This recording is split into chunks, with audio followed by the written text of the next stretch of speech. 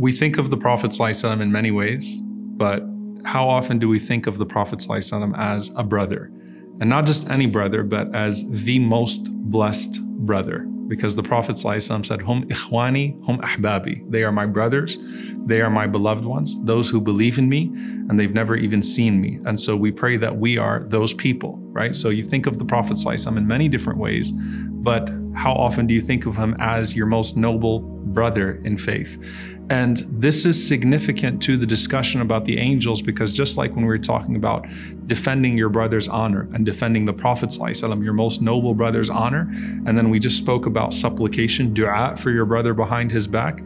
What about dua for your most noble brother, the Prophet ﷺ, in the form of salawat, in the form of sending prayers and peace upon him?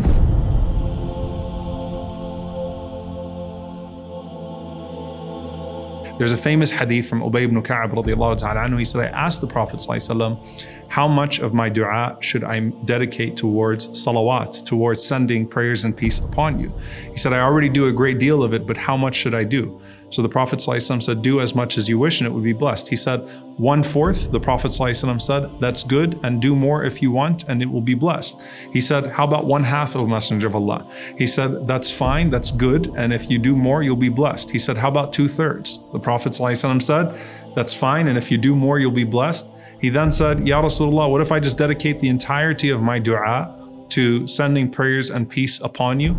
The Prophet ﷺ said, if you do that, then Allah will take care of all of your concerns and forgive all of your sins. Now, you hear that hadith and you might think, well, then what's the point of making dua? Why don't I just say salawat all the time? And that's an improper understanding of the hadith, because the practice of the Prophet ﷺ himself was to pray for himself, and he taught the Sahaba how to make dua for themselves, also how to supplicate for themselves. So we too should do that. But Ibn Taymiyyah rahimahullah says something very interesting about this narration. He said that Ubay ibn Ka'ab had a very specific dua that he used to make for himself. So he used to allot a certain time to himself.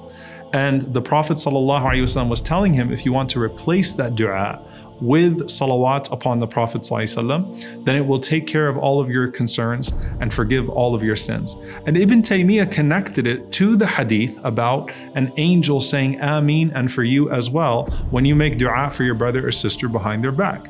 Why? He said, because if Allah sends an angel to say Ameen and for you as well, when you pray for anyone else, any one of your brothers and sisters, what then when someone sends prayers upon the Prophet ﷺ? And that's where the other ahadith come in. So many ahadith where the Prophet ﷺ came forth with joy on his face.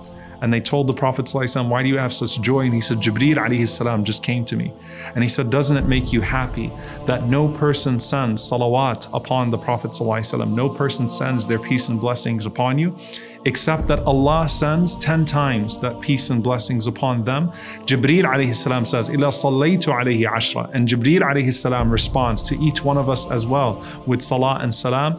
And Allah subhanahu wa ta'ala grants you 10 good deeds. And Allah subhanahu wa ta'ala forgives 10 of your sins. And Allah subhanahu wa ta'ala raises you by 10 stations, by 10 darajat. And that's just scratching the surface on all of the narrations about salawat on the Prophet ﷺ and how they involve the angels. The Prophet ﷺ said there are angels that roam the earth looking for people that send salawat on him ﷺ and conveying that to him ﷺ.